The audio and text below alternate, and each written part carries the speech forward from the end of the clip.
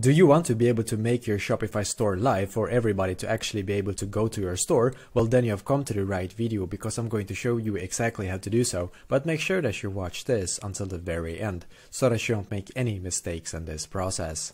So what I'm going to do first is to go into Shopify on my computer and then log into my Shopify account.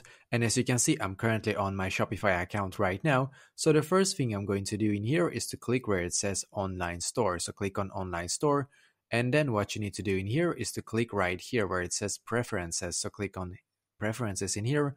And as you can see, you are now taken to this page right here. What you need to do in here is to just scroll down. So scroll all the way down until you can see where it says restrict access to visitors with the password. You need to actually make sure that this one is off and then click on save right here. As you can see, basically what will happen now when you have actually removed your password on the store is that as you can see, online store is open to everyone now. So basically the store is now live, right? Because when you remove the password, then when somebody goes to your store, they will see your store and not just a password page. So basically this is exactly how to do so. So let me know in the comments below if you have any questions, and I will do my very best to try to help you. And also please leave a like on this video and subscribe to my channel because I'm doing a lot of helpful videos constantly that might be very useful to you. Thank you very much for watching, and I wish you an awesome day.